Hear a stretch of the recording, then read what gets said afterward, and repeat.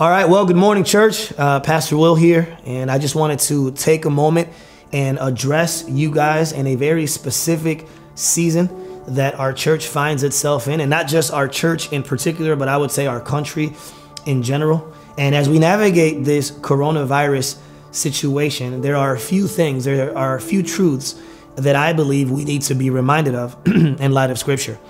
You know, one of the things that we talk about in a season like this is we talk about that idea of faith over fear.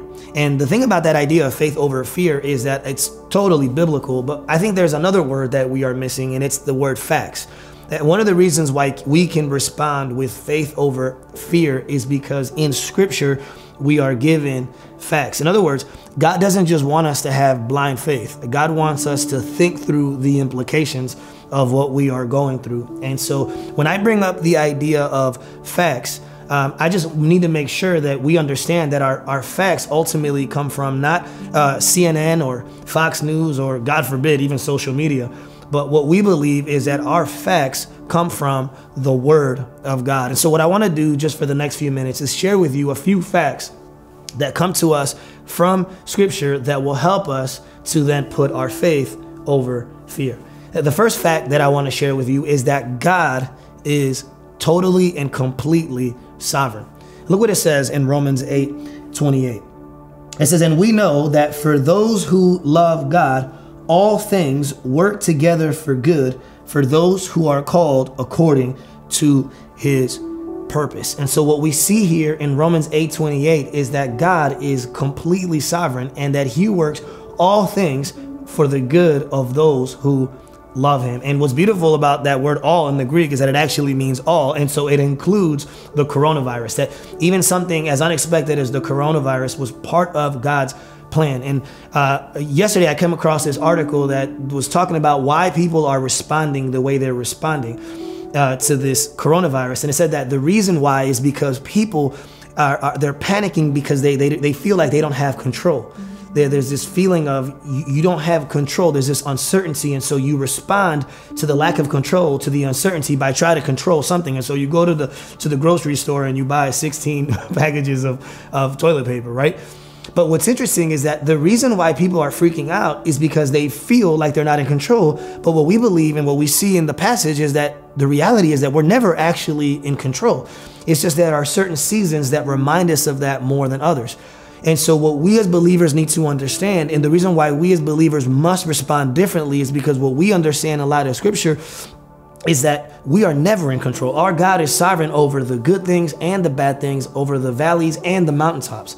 God is so sovereign, in fact, church, that even the fact that we are working our way through Romans 8 in a season like this, only God in his sovereignty could have planned that. He knew that we as a church needed to be working our way through Romans 8 verse by verse in order to navigate this season that we find ourselves in.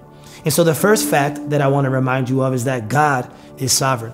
Now, the second fact that I want to remind you of in light of Scripture is that not only is God sovereign, but God is not surprised. God is not surprised. In Romans 8, verses 19 through 22, here's what it says. It says, "For the creation waits with eager longing for the revealing of the sons of God. For the creation was subjected to futility, not willingly, but because of him who subjected it, in hope that the creation will be set free from its bondage to corruption and obtain the freedom of the glory of the children of God. For we know that the whole creation has been groaning together in the pains of childbirth until now." So what we see here is that God is not actually surprised by this coronavirus. And the reason why is because all the way back in Romans chapter 8, and I would even go further back to Genesis chapter 3. In Genesis chapter 3, when Adam and Eve sinned against God, we always talk about the consequences that it had in our relationships, but creation was equally impacted by the fall of man, as everything else was. And so creation itself is longing. It is looking forward to the day when God will redeem the sons of God, his sons, when the day when God will redeem everything and we will be glorified in heaven.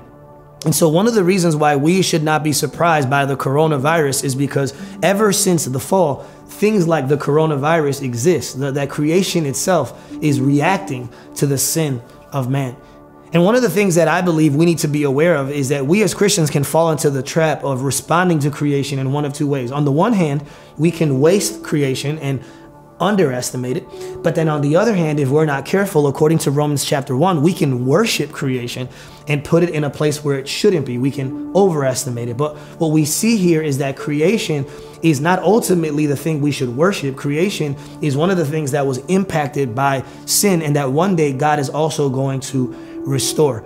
And so what we should do is take creation as an opportunity for us to, again, turn our attention not to creation, but to the creator, and give him the worship and honor that he deserves. What's interesting in light of this passage is that in many ways, creation has a better theology than we do. Creation longs for the gospel more than we do. Creation longs for glorification more than we do. So may we take this opportunity to learn from creation and put our eyes and our hope back in Jesus and on Jesus. So the third thing that I want to share with you is not only that God is sovereign, and not only is God not surprised, but what we see in light of this passage is that God is our only salvation. God is our only salvation. In Romans 8, verses 38 through 39, here's what it says. Paul writes, "For I am sure that neither death nor life, nor angels nor rulers, nor things present nor things to come, nor powers, nor height, nor depth, nor anything else in creation, including the coronavirus, will be able to separate us from the love of God in Christ Jesus, our Lord." Man, praise be to God that nothing will be able to separate us from the love of God. Not the economy, not the government, not our uncertainty, not our lack of hand sanitizer, not the coronavirus. Nothing will be able to separate us from the love of God. And I pray that we would take this season as a reminder, that we would allow this coronavirus to remind us again that our ultimate hope is not found in the creation, but in the Creator. And it is because of those three facts that I believe we as a church, that we as Christians should respond differently than the world is responding.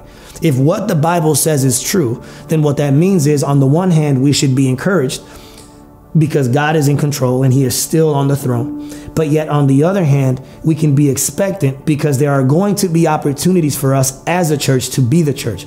You know, this morning we might not be at the church, but just because we are not at the church, it doesn't mean that we cannot be the church. And I pray that God will give all of us opportunities to be salt and light and to show that Jesus is the ultimate light and hope of the world.